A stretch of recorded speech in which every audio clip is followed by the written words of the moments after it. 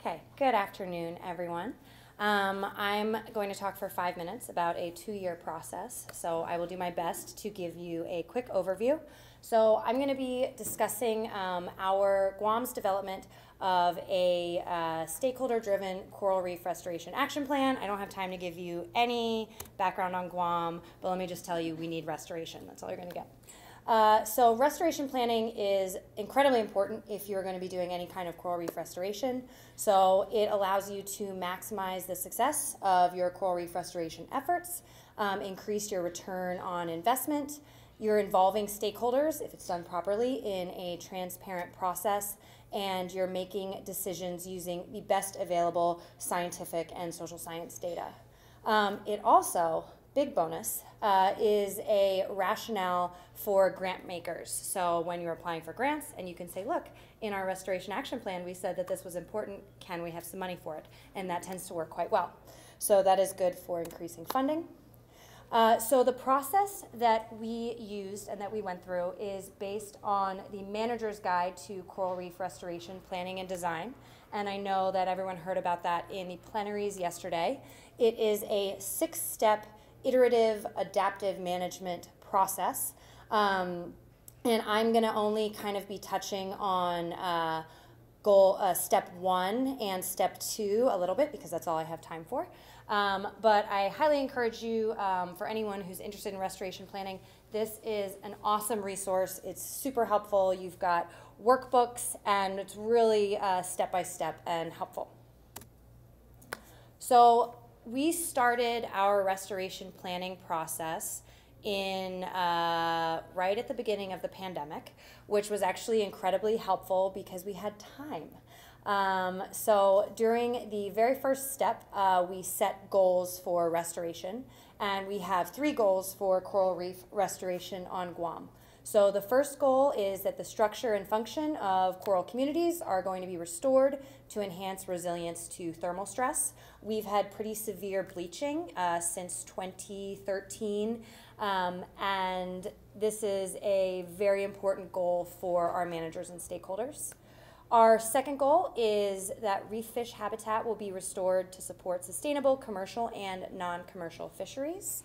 And our third goal is that ecologically important and rare species that have declined significantly will be recovered to sustain their specific functions and maintain biodiversity. So between early 2020 and mid-2021, we developed the action plan for Goal 1. So we had a 6-person team of local experts, and we had the action plan for Goal 1. So we still have 2 more to do, but we have a wonderful coral fellow, Camille Kiticho, who is here this week, and she is leading the charge to do the action plans for Goal 2 and 3, and then we're gonna put them all together, package it, and have our completed action plan, hopefully by middle of next year. So I really wanted to talk about step 2 of this process, which I thought was the most interesting and the most complicated and time-consuming, but like I love a color-coded spreadsheet.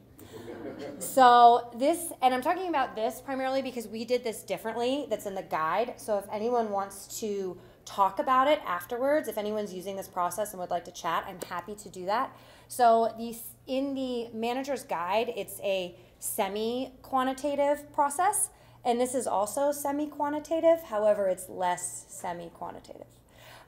So what we did here was we came up with a list of 14 indicators. We had all of our potential sites. We had a list of 14 indicators, some of which are biological, some of which are social and economic.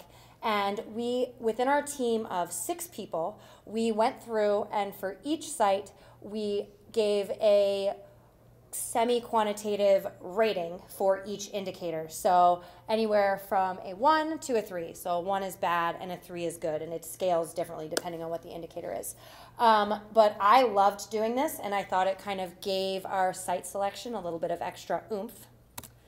And after this, another thing that we did that I think is super important is we had a pretty extensive stakeholder webinar, and we got everyone else's feedback on this webinar on our sites that we had selected. And one of the pieces of feedback that we had gotten was that we really needed not just a bunch of scientists sitting in a room talking about cultural value, so we consulted a bunch of other people and got more feedback. So if anyone wants to talk about this at another time, I am happy to chat with you.